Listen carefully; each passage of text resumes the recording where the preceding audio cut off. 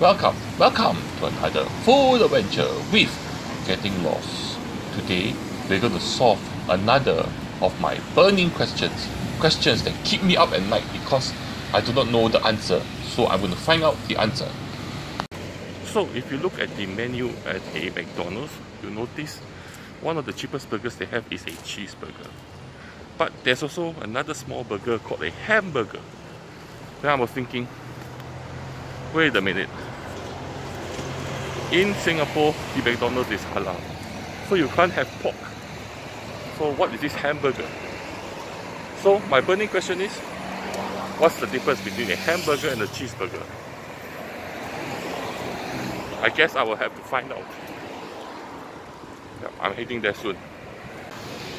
So this is McDonald's. This is the place that will answer my burning question. What's the difference between a cheeseburger and a hamburger? And do they taste different? Price-wise, slightly different, but they are very cheap burgers that you can get at McDonald's. And so I ordered it, and I'm going to take away the burger back home to eat. And here it is. It's in here. I also got a drink to wash down the burger after I have eaten it. So I did it. I ordered their cheeseburger and their hamburger, even though I suspect that there's no ham in here. And if you look at the pictures, I suspect the only difference between these two burgers is one of them has cheese, one of them doesn't have a cheese. No cheese. But the only way to find out is to open it up and try it. And also, I bought a chicken burger, a McChicken. Last time it used to come in a yellow packaging. Now it comes in a white packaging with a green chicken. Okay, normally green chicken means that the chicken has gone bad.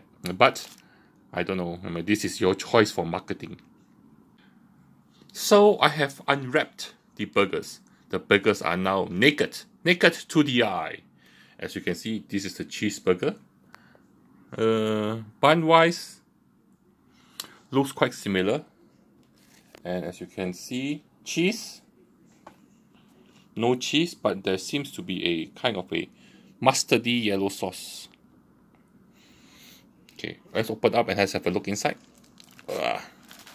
Ooh. Okay. Here, also the same, but underneath here, there's something here. Okay.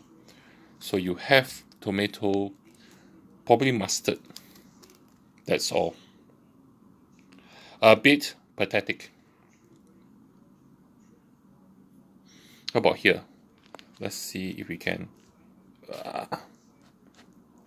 Ooh. Okay.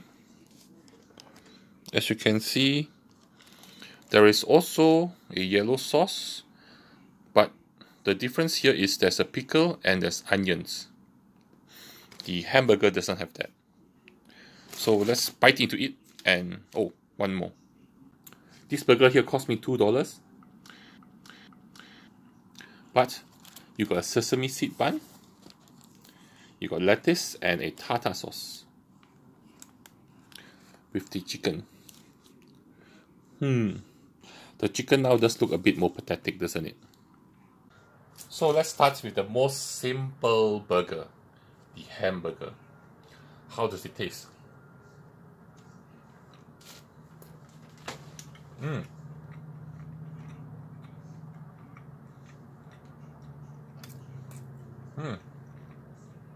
Surprisingly nice. Got the taste, the sourish tomato ketchup taste, then a bit of the mustard, slight, not too spicy. Then you can taste the meat, the burger patty. Now the cheeseburger. I bite the part with the cheese since there is cheese.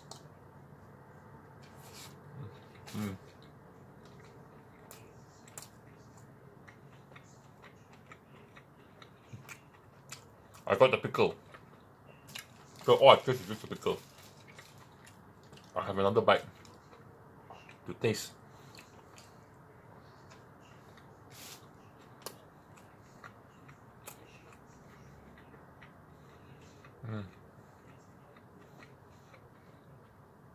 definitely you can taste the cheese, but for taste purposes, I think the hamburger tastes better. You can taste more of the flavors of the burger. In the cheeseburger, the cheese nukes out a bit of the burger patty taste, but still very good. And my favorite, my normal go-to cheap burger at McDonald's is the McChicken.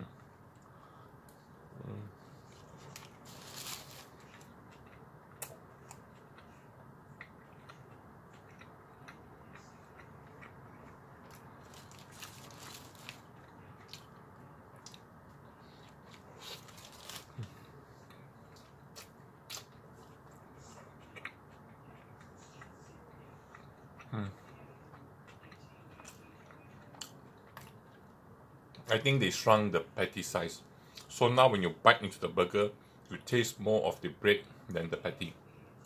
But other than that, it's still the same. So, surprisingly, something I don't expect, the hamburger out of these three burgers tastes the best. Even though it's the most simple, the most basic, but sometimes basic, the best. You know, you do things simple, but all the flavors are highlighted nicely.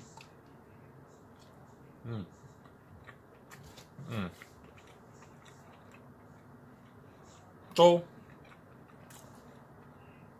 if you're gonna try a cheap burger at McDonald's, I think you should choose the hamburger. Hamburger, or just a light snack. Hamburger will make it, will hit the spot. That's what you should choose. The other burgers now, especially the Big Mac, oh, cannot eat already.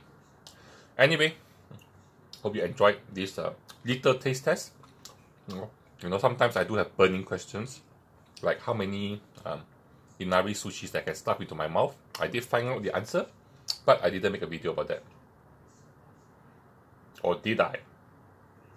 Anyway, as per usual, like, share, and subscribe. I got Patreon, I got PayPal, support me on those. And lastly, but the most important thing, the thing that you have to do is to join me for my next food adventure as I explore all the different types of food in Singapore.